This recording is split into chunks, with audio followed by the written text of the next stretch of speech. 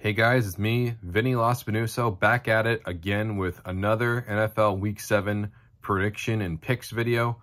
Here we have an NFC East duel with the New York Giants hosting the Washington Commanders. We can see right here that the Giants have only one win this year, but their last game against the Bills on Sunday Night Football was very competitive. Meanwhile, the Washington Commanders are 3-3 and are in third place in the division.